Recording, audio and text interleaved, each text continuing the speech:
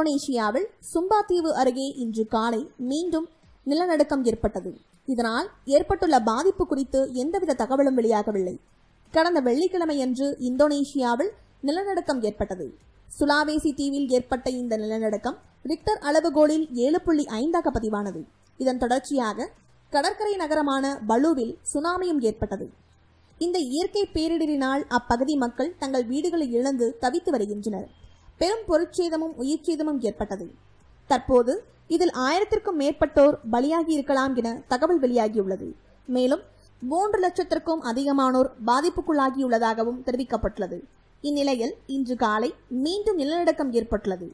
இம்முறை இந்தோனேஷியாவில் உள்ள சும்பா தீவில் தெற்கு கடலோர பகுதியில் கடுமையான நிலநடுக்கம் ஏற்பட்டுள்ளது.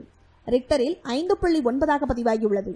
மேலும் இந்த தீவில் 7,50,000 வரை வசித்து வருகின்றனர். இந்நிலநடுக்கம் சம்பா தீவுக்கு 40 கிலோமீட்டர் தொலைவில் 10 கிலோமீட்டர் ஆழத்தில் மையம் கொண்டுள்ளது.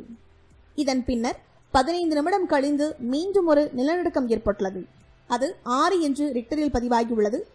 உயிர்ச்சேதம் மற்றும் பாதிப்படைந்தவர்கள் குறித்து எந்தவித தகவலும் வெளியாகவில்லை. இதனிடையே இந்தோனேஷியாவில் நிலநடுக்கத்தால் பலியானவர்களுக்கு பிரதமர் மோடி இரங்கல் தெரிவித்துள்ளார். மேலும் அந்நாட்டு அதிபர் ஜோக்கோ விடோடோவிற்கு தொலைபேசி மூலம் பேசிய அவர் இந்தியா சார்பில் தேவையான அனைத்து உதவிகளும் செய்து தரப்படும் என உறுதி கூறியுள்ளார். இந்த வீடியோ பிடிச்சிருந்தா லைக் பண்ணுங்க, ஷேர் பண்ணுங்க. மேலும் இது போன்ற தகவல்களுக்கு என்னோட சேனலை சப்ஸ்கிரைப் பண்ணுங்க. தேங்க்யூ.